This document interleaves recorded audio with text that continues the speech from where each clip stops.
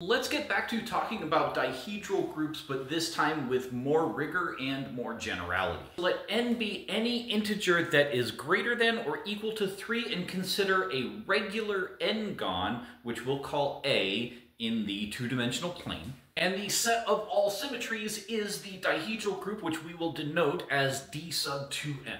The operation on this set is the operation of composition of any two symmetries. It'll be denoted by this circ symbol. And we previously had this notation about like big R sub an angle measure or whatever, but we will now just replace that with the symbol R, where we understand what that means simply by knowing how many vertices there are. It's like the smallest counterclockwise rotation. So like if n were equal to 3, then this little r would refer to a 120-degree rotation, but if n is equal to 4, then it'd be a 90-degree rotation.